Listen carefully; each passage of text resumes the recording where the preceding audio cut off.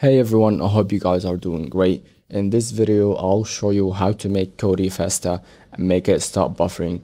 So let's get started. First of all, you have to go to settings and then you have to press on the system settings down here. And then you have to make sure that the settings are on the expert mode, like the category are on the expert mode, not the basic, not the standard, and not the other ones, but the expert mode.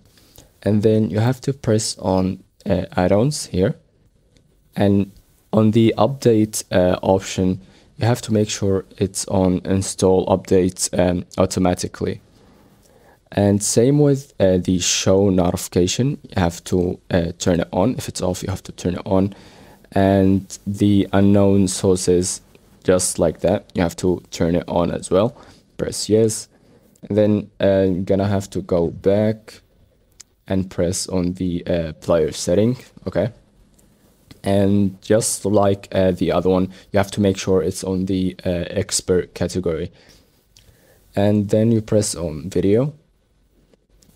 And in the videos, in the videos option, you have to turn on the sync playback to display. If it's off, you're gonna turn it on, okay?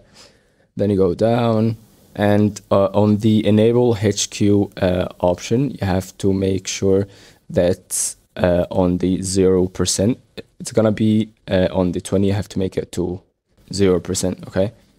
And then you have to scroll down on the stereoscopic 3D, and you have to make it ask me. If it's ignore or anything else, you have to make it ask me, okay?